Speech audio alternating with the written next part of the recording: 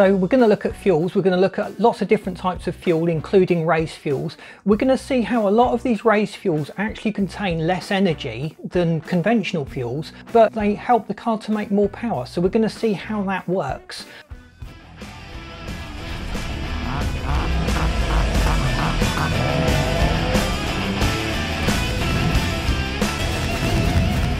So we're going to use the British thermal unit measurement. Now 1 BTU is effectively the heat you would get from burning a single match. So in terms of the gasoline engine, you were looking at 18,400 BTUs per pound of gasoline. If we move to ethanol, we find that the BTUs in ethanol is 9,750 per pound. If we went to methanol, it's slightly less than ethanol at 9,500 BTUs per pound.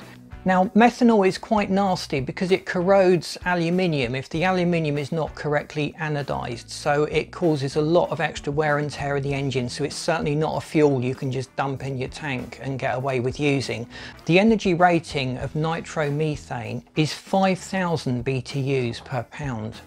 So going back to what we said at the beginning about different fuels containing different energy levels, and that a lot of these race fuels actually contain less energy than the non-race fuels, why is it you can make more power when you use these race fuels if they contain less energy? Let's have a look at those figures again, but we're going to add an important set of numbers, the air to fuel ratio. This is the mixture of fuel and air that you need to make combustion, and if that varies too much, you just won't get a very good ignition or burn from that fuel. The air fuel mix for gasoline is round about 14.7 to 1 in order to get that good clean ignition and burn. If we move to ethanol, we find that the BTUs in ethanol is 9,750 per pound, and the air to fuel ratio is 9 to 1, so it's a lower air to fuel ratio. If we went to methanol, it's slightly less than ethanol at 9,500 BTUs per pound.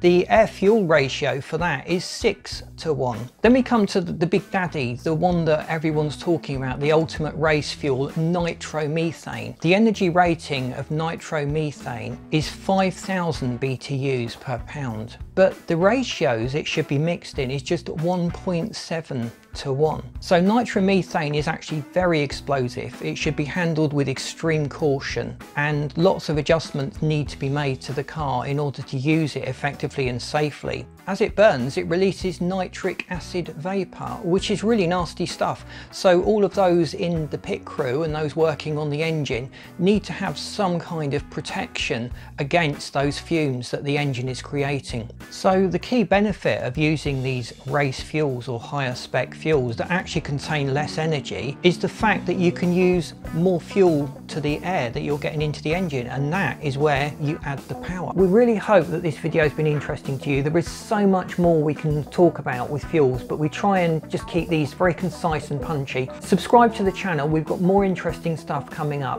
Let us know in the comments if you've done any of these mods to your car and about things you'd like us to cover in the future, and we'll put that on our production schedule and make sure that we provide the topics that interest you, our readers. So thanks for watching, and if you're interested in tuning cars, stay tuned to Talk Cars. Thanks for watching. Bye.